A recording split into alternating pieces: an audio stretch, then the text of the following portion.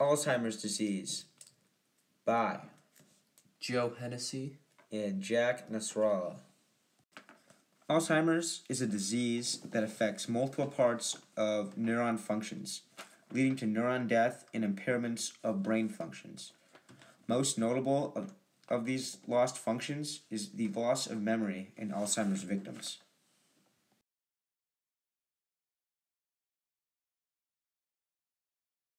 Normal neuron function goes as follows.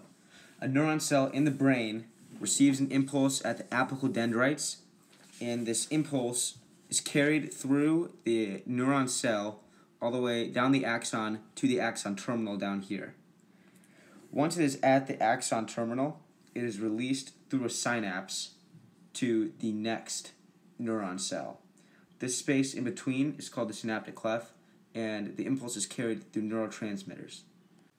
These neurotransmitters act as ligands that trigger the ion-gated receptors on the next neuron.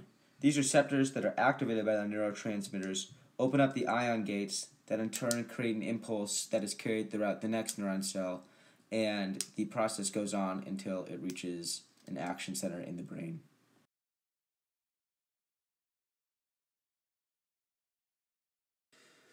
However, in individuals with Alzheimer's, there are three main problems that come up.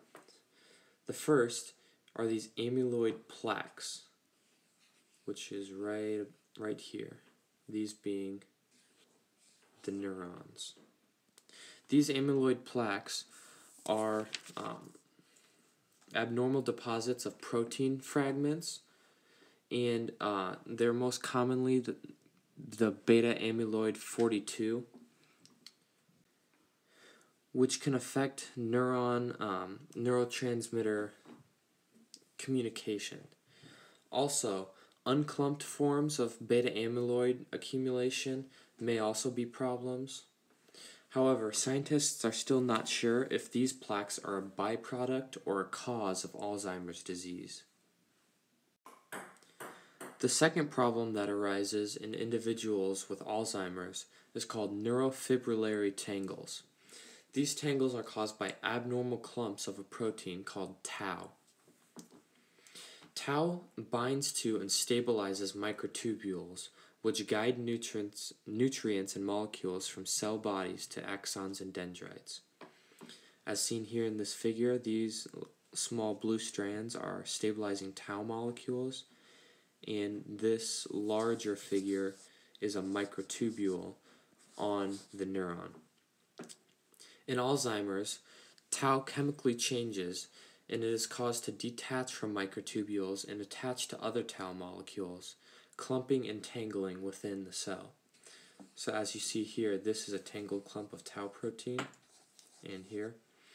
And as these tau proteins detach from the microtubule subunits fall apart, as seen here. And this disrupts the microtubule network and creates blocks in the neuron transport system. This dissociation can also cause blocks in synaptic signaling. The third issue that arises in individuals with Alzheimer's is a result of the other two. It is the loss of neuronal connections and cell death.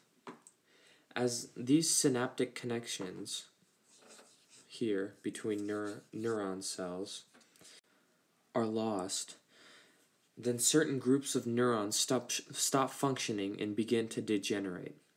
When neurons lose their connections, they can't function properly and eventually die.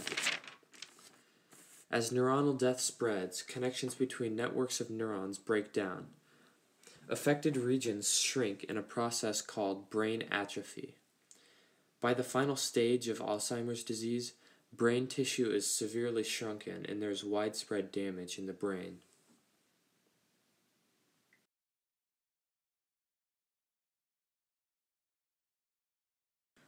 Alzheimer's disease for the past few decades has been on the rise in America, and it is one of the most prevalent diseases in aging Americans. 5.1 million people have the disease Alzheimer's. This is an estimate provided by the Alzheimer's Foundation of America. Studies have also shown that the risk enhances with advanced age, and more people are expected to be diagnosed with the disease as time advances. One of the people who has Alzheimer's is my grandmother, Jean Nussrallah. She lives in a memory care unit here in Omaha. She and the other residents there are cared for by a nursing staff 24/7 due to the fact that their memory loss is very advanced and they cannot take care of themselves. Alzheimer's disease is a truly degenerative disease to which there is no cure at this time.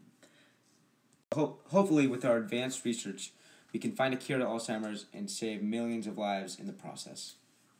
Thank you for listening.